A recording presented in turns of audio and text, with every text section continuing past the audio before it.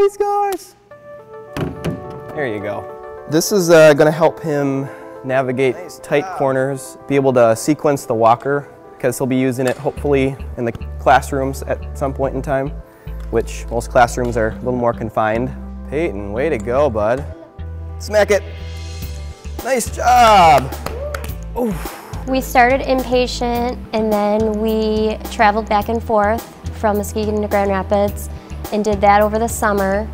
And it was just the best option for us once school started. On Mondays and Fridays, he has physical therapy at the school through Mary Free Bed, through the home and community program. We're more than just home care. We also obviously meet out in the patient's community. And Peyton's community is school. I like him a lot too. Then he said, "Hey Peyton, Diesel, do you wanna play soccer today?" I said, no.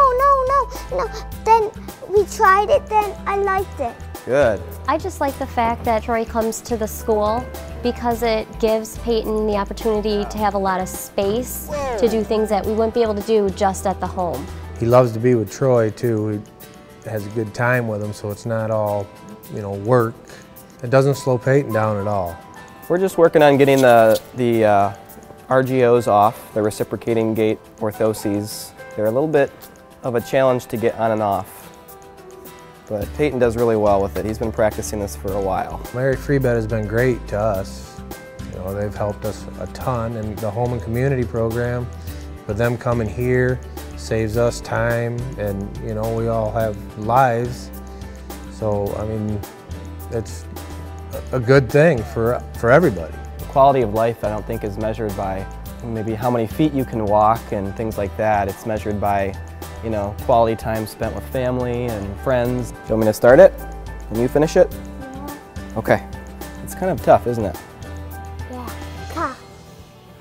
But you're tough, right? I think if we can help make that transition back into those a little more important areas of life better, then I think we've accomplished our goal. So, yeah. Show me those muscles. Whoa.